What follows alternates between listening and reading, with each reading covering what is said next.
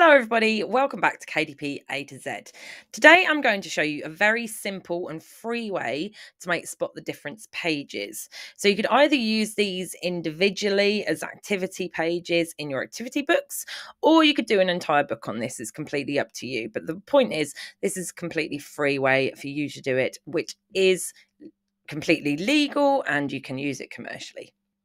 And before I go over the details of how to make these spot the difference pages, I just wanted to show you how exciting and niche this actually is. Now you can see that on its own, it is quite a competitive area. But by going further down, you start getting some really good niches where the competition is much lower. And I always like to have a good look on here as well, because it will show you the kind of books that are selling. So let's have a little look. So you can see here, this one making over $1,600 in monthly sales. So it is quite a good area that you might want to start thinking about getting involved in. It's also counting as a medium content book, so that means you don't have to pay for the ISBN number. So let's get on to actually making the spot the difference pages. Now, the program that I'm using, it's my favorite one for finding free images, is Pixabay.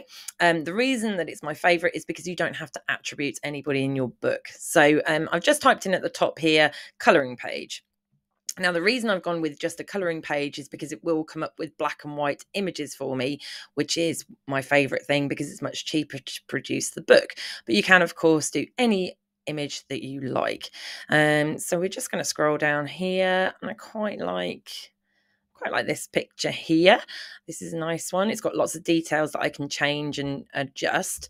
So I'm just going to go on and free download that. I'm just going to do it as a JPEG. Now, ideally, I want it as an SVG file, but I'm going to download it as the JPEG. You can download any image you want, and then you have to convert it to a JPEG. So the website that I'm going to go on to convert that JPEG into a SVG file is this one.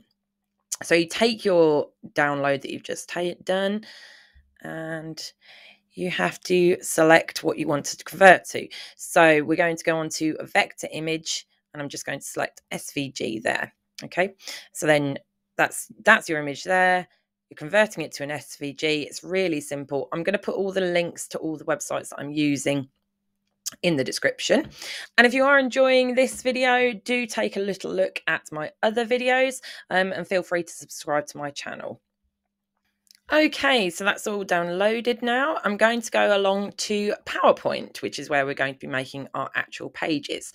So the first thing I'm going to do is I'm going to change the layout of this original slide. This is the sort of preset slide. I'm going to select custom size here, and I'm going to go for an 8.5 by 11 inch, and I'm going to do that in portrait.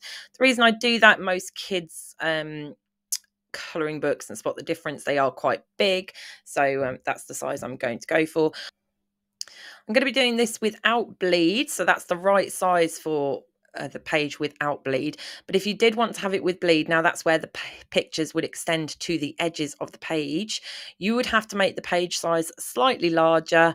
I have made a video on all of that if you want to have a little look at that. But for this one, we're doing it without bleed. So we must make sure that our picture stays within the margin. Okay. So now we're going to insert the picture that we just downloaded. So we've downloaded it as the SVG file, so we're just going to insert that one there, which is great. And we're going to make that a little bit smaller because we want to have two images of this, so one being the original and one being the difference. So now we've made that a little bit smaller. I'm just going to copy that picture, but the way I do that is by pressing Control on your keyboard and C, okay, and then Control and V to make the extra image. Okay, so now we have 1 and 2. Okay, now with this bottom one selected, this is the one that we're going to be changing. So what we're going to do is we've got it selected. We're in graphics format on the PowerPoint page there, and we're just going to go to this group and ungroup. Now, the reason that I said to download it as an SVG is because this would not work if it was still in the JPEG format. So that's why you must convert it to an SVG before you do this. It will not have that group highlighted, so it wouldn't let you ungroup it. So this is saying here, this is an important picture, not a imported picture, not a group. Do you want to convert it? Yes, otherwise it won't let you ungroup. Okay, so now we've done that. Just want to make sure that we can ungroup it. So ungroup. Okay, so that is made all of those different elements that make up the picture separate. Okay, so now to click off it, we just click to any blank space on the page. Now I'm just going to increase the size slightly here for you. So now with this, you can make any changes that you want to. So for example, we can just select this star and we can drag it across, make it a bit closer to the ear there. We could change the shape of that eye. There we go. We could make this slightly wider, this whisker here. We could fill in that section of the nose. Now, it won't let you actually colour that bit in. So when you go on to, so we could just get the drawing tools out. Whoops. And we can just colour in that bit of the nose there. There we go. Okay. Now, I didn't mean to actually add that little dot there, so I'm just going to select on that and delete it. Okay. Now then, so that is how many changes we've done? 1, 2, 3, 4.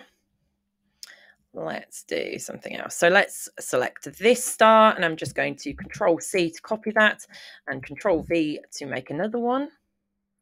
I'm going to go and put that on his leg. Okay, so you can play around with this however much you want to, but the point is that you have got now 5 differences.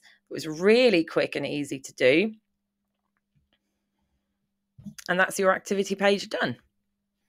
I do hope you've enjoyed this video. If you have, I always appreciate a thumbs up. Do subscribe to my channel if you want to find more great content on how to make your books for self-publishing on KDP for free. Thanks ever so much for watching. Take care and I'll see you next time. Bye-bye.